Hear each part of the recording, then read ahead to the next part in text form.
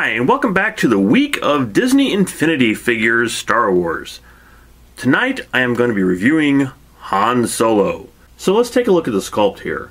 This is definitely a caricature of Han Solo and Harrison Ford. While it absolutely looks like him, it's a very, cartoonish version, which of course all these Disney Infinity figures are. However, I think this one is a little bit more cartoonish than some of the others. But the sculpt is actually really good. I love the smirk on his face, and of course they even have the Harrison Ford scar on his chin. And I discussed this with my wife while looking at the figure and told her, I don't know, they didn't really capture Harrison Ford that much in this because I think he's too much of a caricature.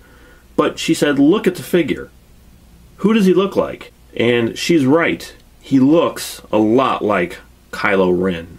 His gun is absolutely fantastic, and the sculpt of his hand holding it is also great. I love that they have the communicator on his belt, and on the other side they have the holster for his gun. They even have some lines going up the side of his pants on the stitching. His vest is pretty good. It would have been nice if they had opened it up a little bit to show some movement, but they did that with his collar, which is also really nice.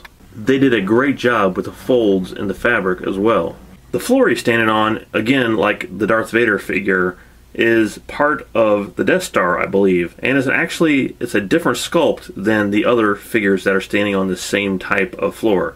They did a great job with his stance as well. It looks like he's ready to shoot the next bounty hunter or stormtrooper that comes up against him.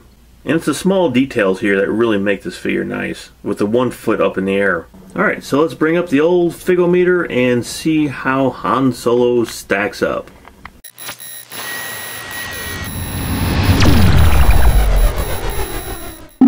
This is a really nice stance and a great sculpt. However, I don't think his face looks that much like Han Solo or even Harrison Ford, even in this caricature form. However, what they managed to do is make him look like Kylo Ren, which I don't know if it was intentional or not, but that is pretty awesome. With the overall great paint job, I would have to give Han Solo a 5 out of 5. Just the overall figure is really nice. I love the smirk, I love the stance he's in. The paint is pretty much perfect. So yeah, another home run for Disney Infinity.